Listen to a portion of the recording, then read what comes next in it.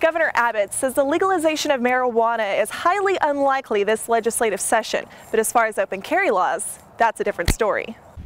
This balloon behind me marks the spot where a 5-year-old was fatally struck yesterday by a hit-and-run driver. With the stadium across the street and the Boys and Girls Club just down the road, police are cautioning drivers to be aware of pedestrians as they continue their investigation. Representative David Simpson says House Bill 2165 will increase individual liberties and decrease government control. There will be a number of local artists participating at this weekend's event, just like Ricky Bailey. Bailey says this is a great way for local artists to get their name out on the national stage.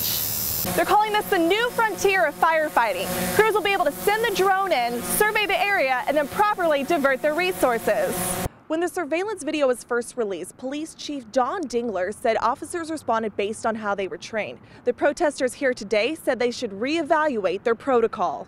But what about people who have left the church? For a growing number of the population, Christianity stopped being the answer. The Nursing and Health Science Department at UT Tyler Longview's campus just completed a research proposal in favor of patient access to medical cannabis. In their proposal, they highlighted a host of various benefits in addition to pain relief. This includes the reduction of seizures in epilepsy patients, the reduction of nausea and vomiting, and appetite stimulation in HIV and AIDS patients.